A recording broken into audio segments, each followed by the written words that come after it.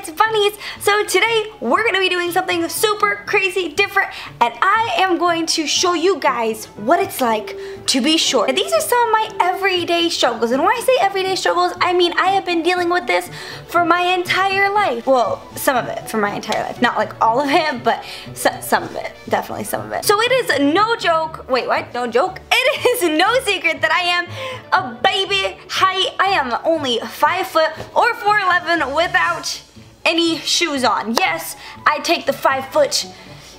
Look, I'm 4'11", but 5 foot really when I have shoes on. I stopped growing when I was probably in the 2nd grade, and I've never hit a growth spurt. My doctor said I was supposed to be 5'6". Some people refer to short people as fun size, which is like the best thing ever because, you know, I like funness and I am a size. Fun size candy is the best. It is my favorite fun size candy. Wait, what? Fun size candy? What? I'll be your fun size Milky Way.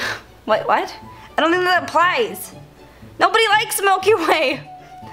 I guess that makes sense. Okay, so some of the struggles that I deal with being short, some of these aren't even struggles. Some of these are just pure awesomeness in disguise. Now, I like to think that it's all about perspective. Let's start with the morning time. So the first struggle is getting out of bed, out of your comforter, because it always seems like your comforter just wraps around you and never ever wants to let you go. You have a comforter that just swallows you whole. That comforter just swallows you whole and you can't get out of it for the life of you. No matter what you try to do, that comforter every single morning seems like it is attacking you and does not want you to get out of bed. And you have to fight that comforter, even though you love it with all your heart. Don't let me go. Wait, what? What song am I singing? I don't even know what song I am singing.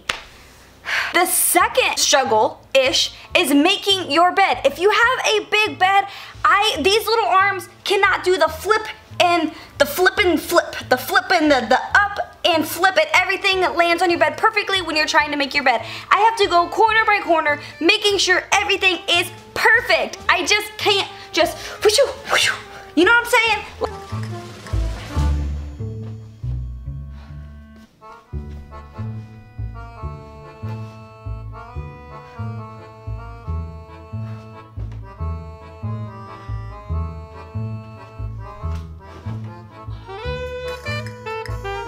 Cabinets. I feel like cabinets are always versing me. It's me against the cabinet. I don't know why, but I just cannot reach anything in the cabinets. I don't care if it's on the first level. Getting anything out of the cabinets has been an Olympic sport my entire life. I've had to be like a gymnast and use my gymnast abilities to get on the counter and get my cups and bowls. Our next one is driving. So a lot of people joke and are like, oh Buns, you know, do you need a booster seat to drive? No, I don't need a booster seat to drive. I just have to have the seat all the way up to the steering wheel where it is not safe by airbag safety recommendations.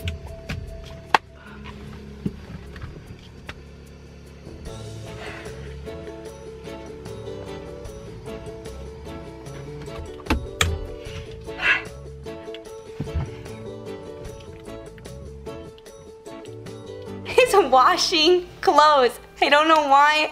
I feel like the washing machine is an adventure every time I do laundry. I always just somehow find myself stuck in the washing machine like I am a piece of laundry myself. I can't just get all the laundry out. I have to step on a stool and then put my entire body in to get all the laundry out.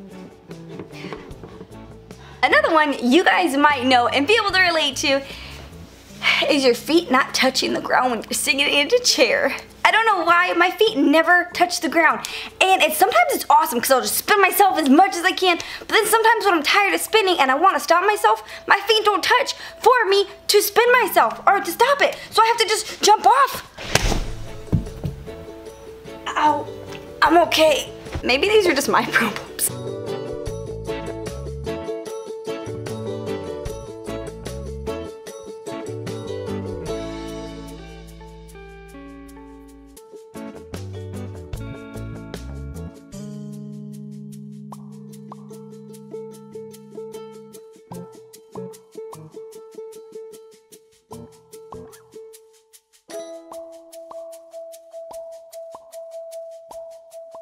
Alright guys, so those are some of the struggles and challenges and perks I find being short every single day of my life. I hope you guys enjoyed this video. If you guys do, be sure to give it a big old thumbs up and hit that sub button with your bunny paw. Also guys, let me know what you guys thought about this video. This is a video that I want to do for a really long time, and I've just been super nervous about recording a video like this. So I hope you guys liked it. Let me know what you guys thought, if you guys thought it was a good video or not. If you guys want me to do more videos like this, I think the next one I want to do is type of eaters or the way people eat. Let me know if that's something that you guys would want to see. And so yeah, I really hope you guys enjoyed this video. If you do, let me know in the comments down below and hit the big thumbs up. Thank you guys so much for watching, and I love you.